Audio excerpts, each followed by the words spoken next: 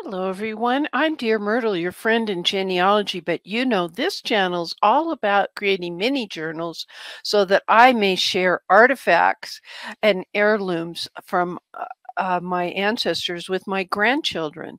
I make a mini journal to tell the story and place them in the old steamer trunk upstairs in my office. And since my grandchildren can't be here in person to go through that old steamer trunk, I'm going to read it for them. There's two challenges, a new word and a map challenge in this particular journal.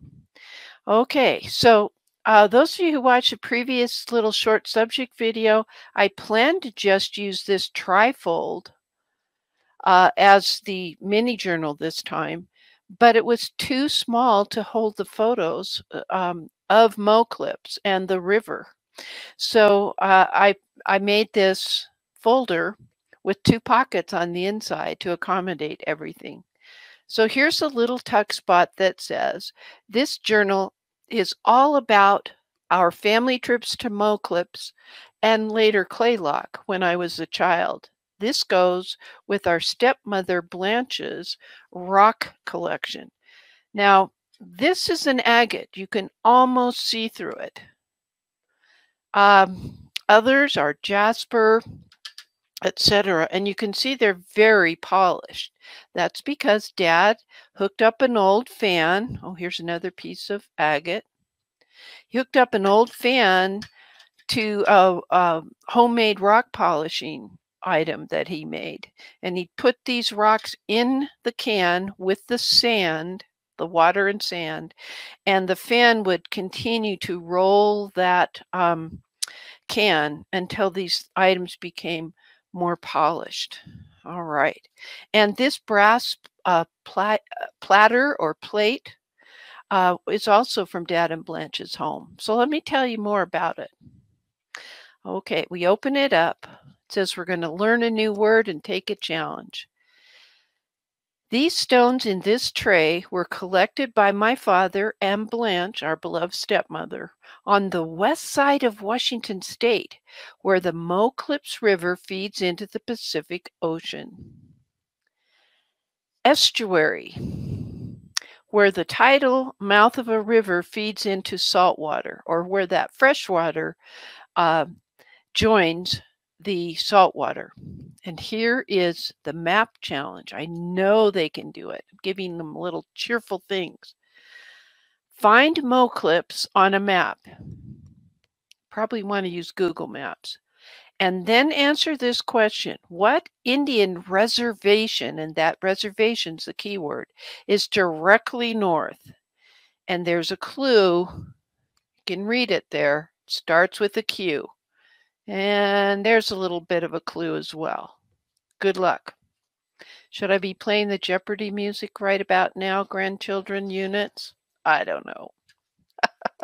Okay, so we're going to open this folder, and I have two pockets. I could put things on this side, but I didn't put anything in there.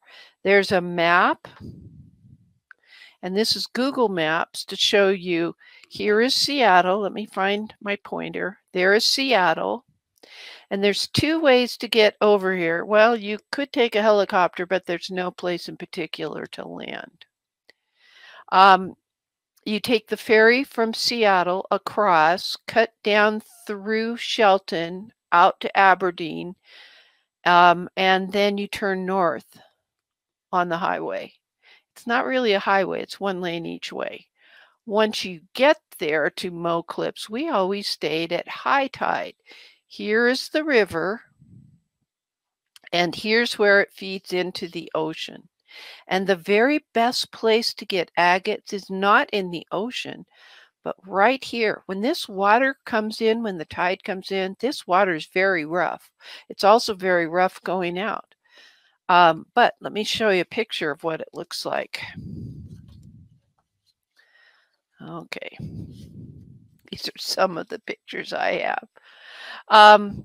This is part of the estuary because the ocean's out here to the left.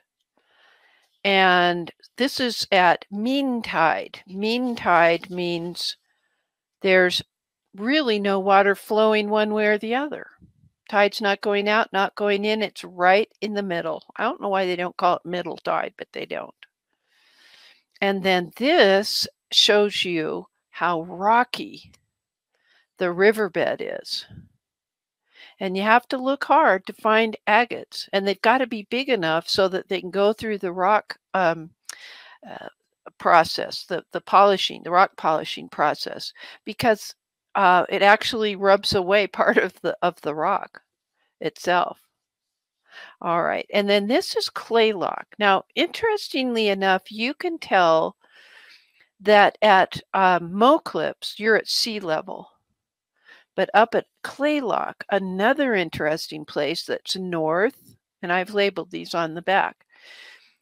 All of the places where you stay are way up on a bluff, and you have to find your way down through various pathways, and this is always falling into the sea.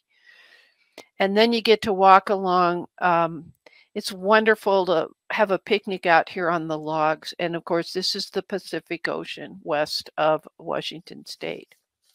So kind of cool things. Let me put this back. And as always, I'm telling my grandchildren how they are related to my dad and me, their moms and dads. And so they know how they are related to the, do we call it an archivist, if they have archived a bunch of precious little stones? Now, somebody asked me why this was on the table in my front living room, and it's because it makes me happy. It makes me remember looking for these little stones. Is this one big enough? Is that one too small? That kind of thing. Ooh, I wonder what this will look like when it gets polished in Dad's rock polisher. Those are all very wonderful memories. Now, the Jasper's usually reddish, like decidedly deep, like rusty red. This may also be Jasper. I don't know, but you can't see through Jasper.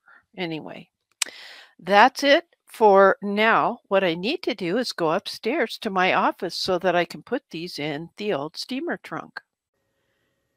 So now we will have the ceremonial placement of the brass plate with the agates and Jasper stones and the accompanying journal that belong to my father, Glenn S. Player, and our wonderful stepmother, Blanche.